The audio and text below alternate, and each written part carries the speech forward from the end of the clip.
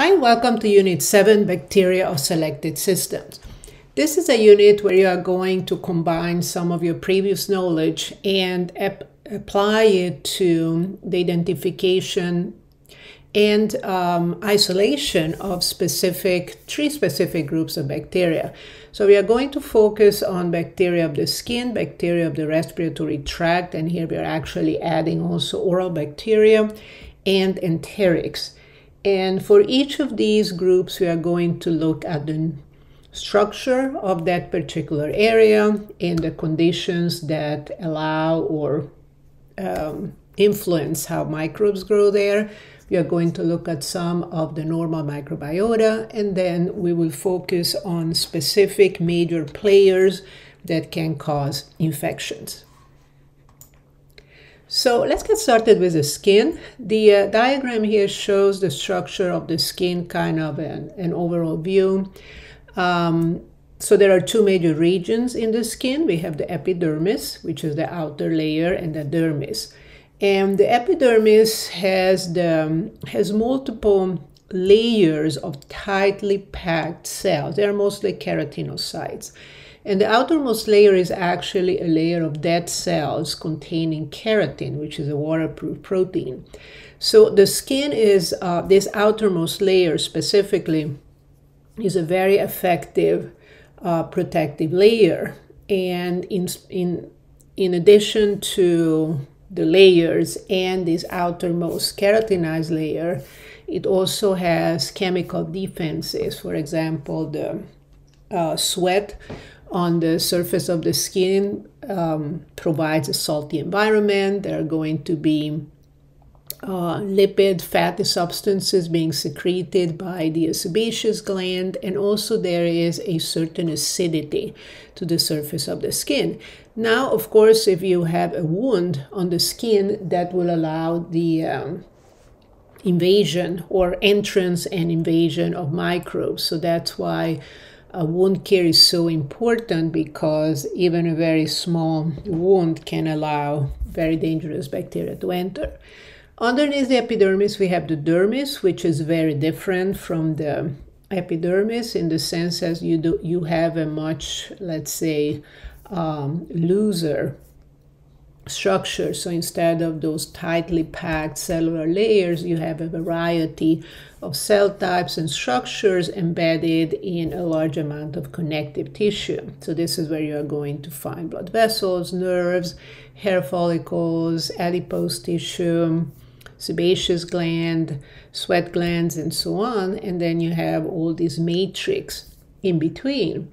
And what happens is that if microbes are able to enter into the dermis, particularly through wounds, then they can invade, particularly using enzymes that break down connective tissue.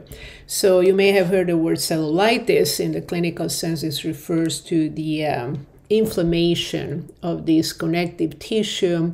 It's very typical what you would see, let's say, in the case of flesh-eating bacteria, necrotizing fasciitis. You have a wound, which can be, again, very minor, but then you have this spreading redness, which indicates invasion of the bacteria in this connective tissue, and it can spread very quickly and cause very serious infections.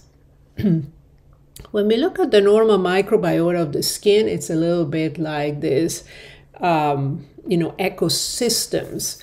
So depending on the conditions of the skin, and the skin on your face is very different, let's say, from the skin in the middle of your back.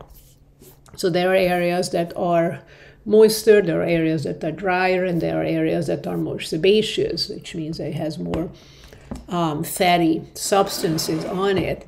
And this slide shows some of the most common groups that can be found in different ecological areas. We are going to find some of them anaerobic, which can be deeper in the hair follicles. Others can be aerobic, occupying the skin surfaces. And again, there are a large number of perfectly fine, non-pathogenic bacteria on the skin, which are either commensals or mutualistic. So either they benefit the organisms, or they are just sitting there not doing much, but some of them can become pathogenic, and we are going to look at them in a moment.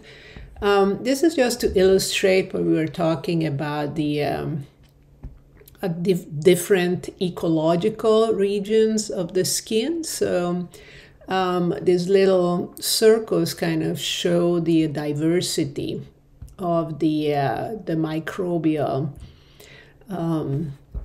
population living on the skin. And some of them you can see that are very, I would say, non-diverse. They may have one or two major groups, and then you have some groups that are very diverse, and they tend to be more of the moister regions. So you can see regions such as the volar forum, the antecubital fossa, and other areas of the skin which are going to present a high variety of microbes. And just reminding you about these factors. So the pH of the skin tends to be slightly acidic. The moisture can change depending on the areas. Those exposed to the sunlight means that they are exposed also to UV radiation. You may recall that UV radiation, although non-ionizing and non-penetrating, but it still can cause DNA damage. We talked about the saltiness, which means that those bacteria that are able to live in salty environments, remember halophiles, are able to live on the skin, and those who can't will not be able to live there. You may recall when we talked about the cell wall structure, an enzyme called lysozyme. Lysozyme attacks the peptidoglycan cell wall. So in a way, it's almost like a natural penicillin. So lysozyme is also present in some body secretion, particularly your skin. So this is also a defense mechanism. And the sebum, the fatty secretions produced by sebaceous gland, can also contain substances that are antimicrobial. So let's talk about staphylococci. So staphylococci are one of the most common microbial groups on the skin. I remind you that they are gram-positive cocci that grow in grape-like clusters, Staphylococcus arrangements. They are catalase positive, and then they can have some differences. And here we are bringing two major representatives of kind of a nastier, so Staphylococcus aureus, although it is a normal part of the microbiota, the skin microbiota, but it can acquire pathogenic potential, it can acquire antibiotic resistant, and if it penetrates into the body, then it can cause extremely serious problem. So versus Staphylococcus epidermidis, which is, let's say, a benign type of Staphylococcus from the skin. So the two differences here is the ability to ferment mannitol, which is a sugar, and also the presence or not of an enzyme called coagulase. And this is something you have seen before. So Mannitol-Salt Agar is a selective differential media, particularly for gram-positive cocci, such as the ones on the skin. So the salt content is a selective factor because, again, facultative halophiles, such as Staphylococci, are able to grow in the presence of salt, and many others will not. And the differential part is given by the presence of mannitol. So Staph aureus is able to ferment mannitol, which will show us a yellow color on the plate, and epidermidis is a non-fermenter, so the plate will remain reddish pink. You may recall catalase. So catalase is a very simple test. It's just adding hydrogen peroxide to the culture. It can be done in a slide. It can be done in a broth. If the cells contain catalase, they are able to break down hydrogen peroxide to water and oxygen, and that shows us bubbles. And all staph are catalase positive, and that is different from streptococci. So we are going to see that in the next section, that this is a very simple way to differentiate staph from strep. And you may also recall when we talk about catalase that it can also differentiate between two major groups of gram-positive rods. So bacilli and clostridia. Bacilli are catalase positive and clostridia are catalase negative. Now, coagulase is an enzyme that causes the fibrinogen. So fibrinogen is the precursor of the fibrin fibers that form blood clots.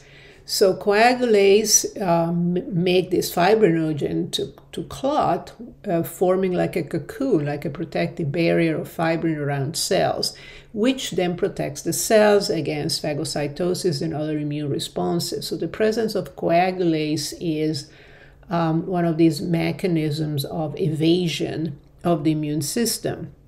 So Staph aureus is coagulase positive and Staph epidermidis is coagulase negative. How you test it, there is a reagent called coagulase plasma.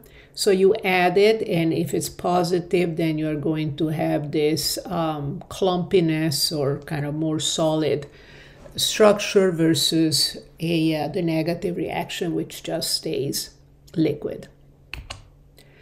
And if you know those basic reactions, then you are going to understand like the more advanced technologies. So there are multiple test systems. There is a company called BIO193A, which has this API system. These are multiple test systems. So you have a strip of a number of reactions, and so you can do, as you can see in the picture here, like 20 different kind of reactions, and they can be tailored to different types of microbes. So they have many API systems, but there is one called API Staph. And once you do these reactions, so you kind of read the reactions, and I don't think this is a, I think this is an enteric API 20E. So this is an enteric strip, but in the case of the Staph, it would look the same, just with different reactions. So for example, on the right hand side, you can see glue, man, ino, etc. Those are sugars, glucose, mannitol, inositol, and so on. In the middle, you can see the VP reaction, the indole reaction, urea, H2S.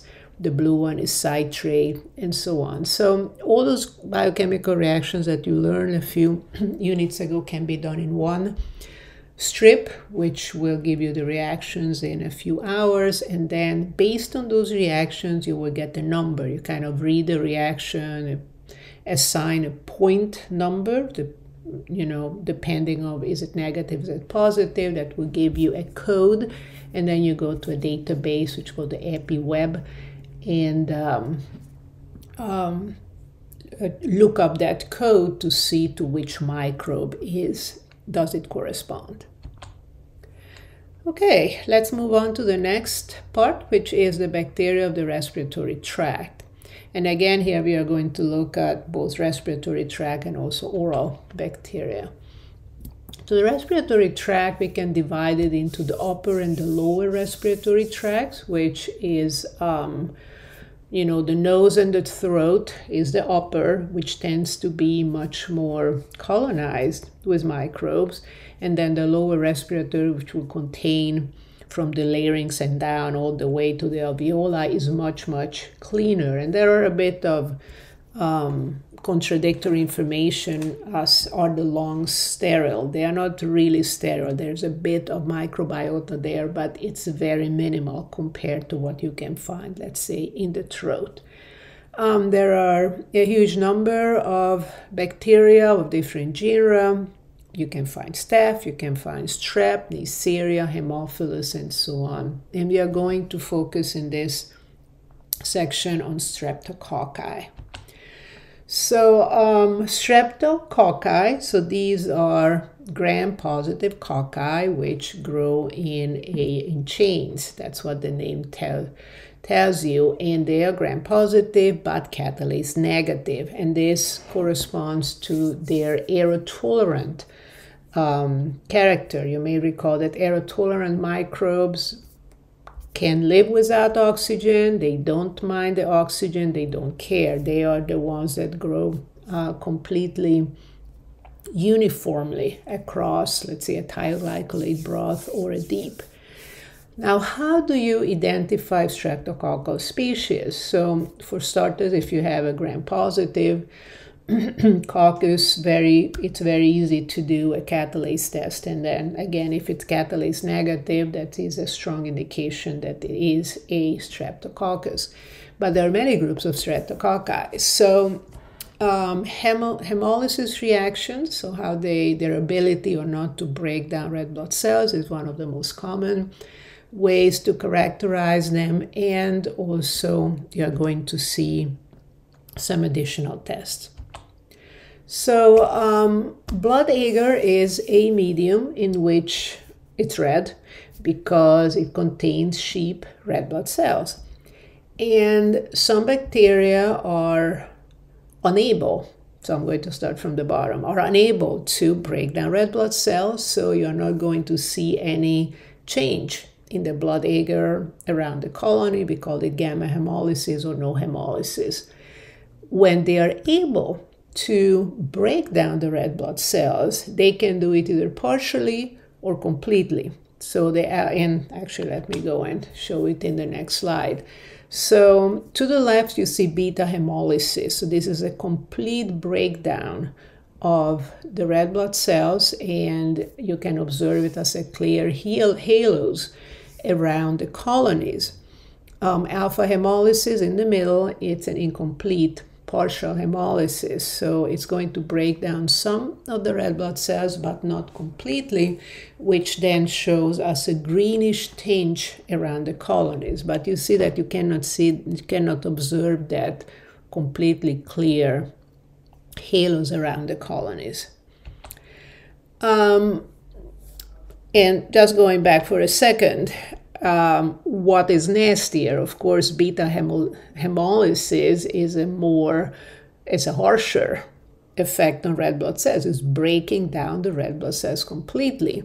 So for that reason, beta hemolytic streptococci are very often pathogenic. They cause diseases, in contrast to the alpha and gamma hemolytic streptococci. And again, you have tons of streptococci in your throat that are perfectly normal.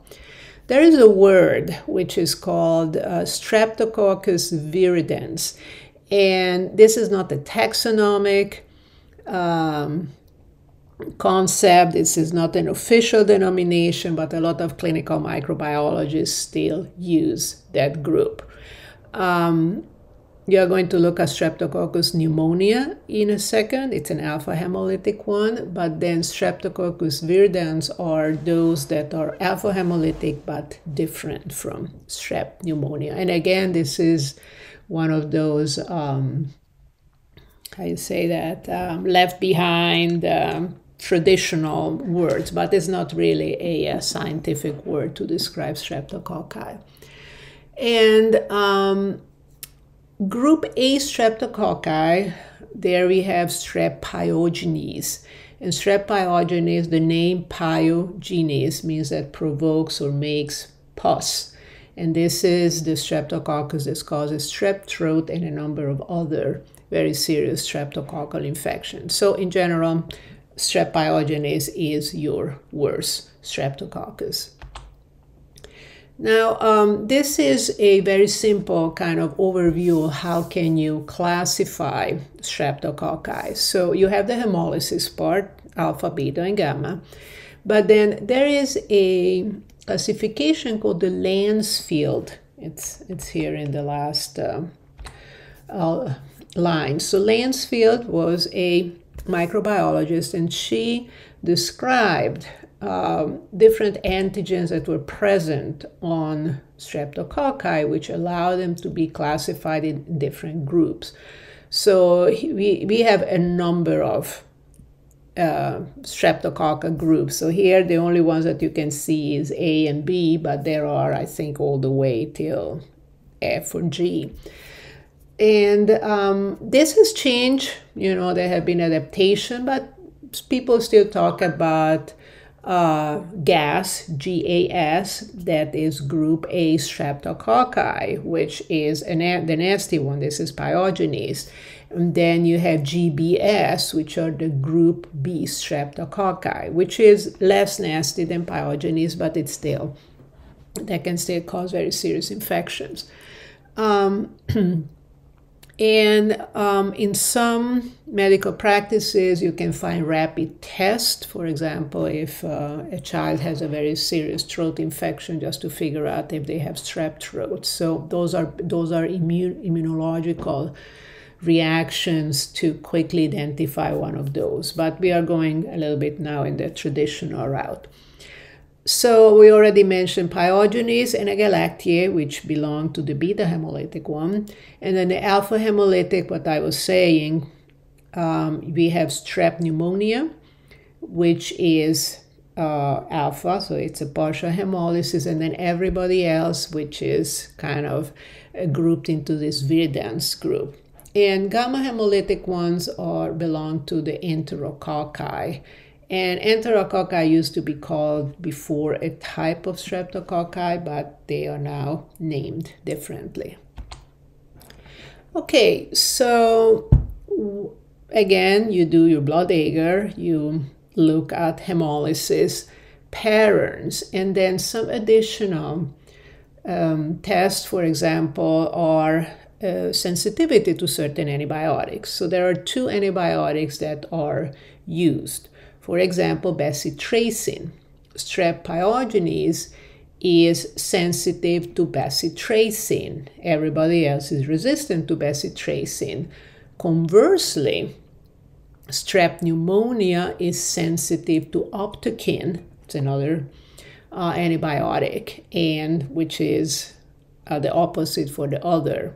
So again, bacitracin and optokin sensitivity are very useful to differentiate strep pneumonia from strep pyogenes, although they also, remember, one is alpha and the other is beta hemolytic.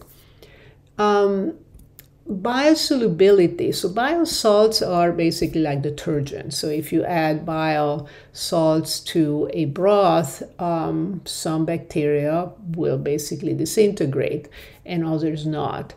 So strep pneumonia is sensitive to biosalts, while the other alpha hemolytic ones are not.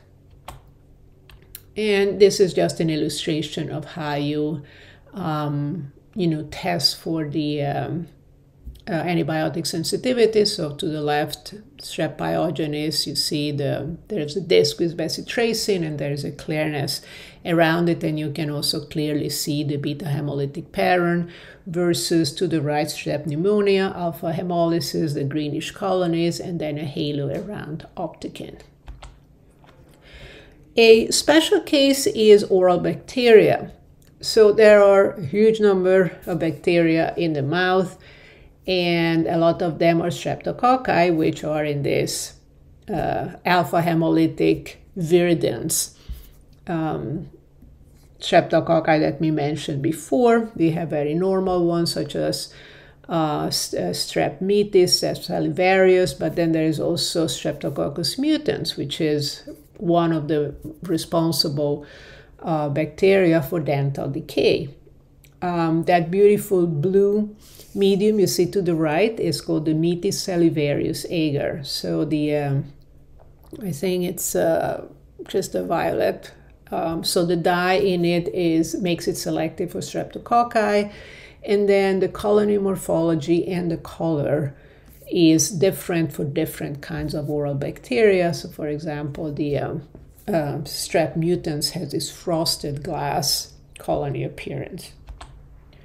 to the right, for example. You can see that there are additional tests. You don't need to know the details about this, just that there are a number of sugars that, depending on the pattern of fermentation, you can, there are tables that will allow you to differentiate different oral streptococci, and then in addition, Streptococcus mutans is resistant to bacitracin, which is what's showing in the picture to the right. Also, when you obtain a throat culture, you have to go deep, what we call the golden arches in the throat, and you are going to inoculate on a blood agar plate, again, because the hemolysis pattern is going to give you a lot of information on what kind of bacteria are in your throat. You start with a swab, because obviously you're going to swab your throat with a swab, not with a loop. So you start your streak plate with a swab, and then you discard the swab, you grab the loop, flame it, etc., and then the remainder of the plate you streak it the usual way. Okay, and the last group we are going to look at are the Enterobacteriaceae, or also called enterics. So as the name indicates, these are common in the GI system. They are gram-negative, oxidase-negative rods. They tend to be facultative anaerobes, and there are a huge number of them. E. coli is one of the most common, but we have here also Salmonella, Shigella, Yersinia, Citrobacter, Klebsiella, Enterobacter, many others. Selective differential media are very common as a first step. They tend to be selective for gram-negatives. You may recall McConkey and the EMB agar for a few units ago. The picture on the right is the hectoin enteric agar, is very kind of pretty green one. And all these media also tend to have a differential character. So you may recall that both McConkey and EMB looked for fermentation of lactose. In the case of hectoin enteric, you combine fermentation also with H2S production. So sometimes you get these black colonies, which are indicative. For example, Salmonella is able to produce H2S. Going back to the biochemical test, you may recall the INVIC test panel, which includes the indole production, methyl red, Vogt-Proskauer test, and citrate production on Simmons slant. You may want to go back and revisit what those tests are and what do they test for, and how do you interpret them. So here you can actually see very nicely the different positive and negative tests. And I believe in that slide, or so those slides, there was a table, but it's kind of the similar table here. So some of the very common examples of enterobacteria here: E. coli, Proteus, Citrobacter, and Enterobacter. So by using this test, you can differentiate one from the other. And similar to the API, which, by the way, API also have an enteric panel. This is another commercial system. It's called the EnteroTube.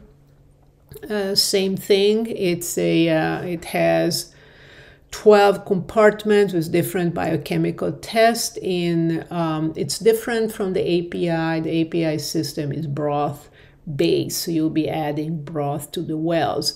Here, I believe there is a video of it. Basically, through the middle runs like a long wire. And you get that wire out, you take your colony, and then you kind of push it through this whole 12 compartments. So you're inoculating those 12 compartments at the same time. You will be incubating it, and that way you can read the reactions later on. So this is a one-step system, but again, if you look at the diagram here, you will see many of the reactions that you already know. You can see glucose, you can see mannitol, lactose, VP, citrate, and so on. So this is a one-step way to analyze enterics. And with this, we finish the lecture for Unit 7. Thank you.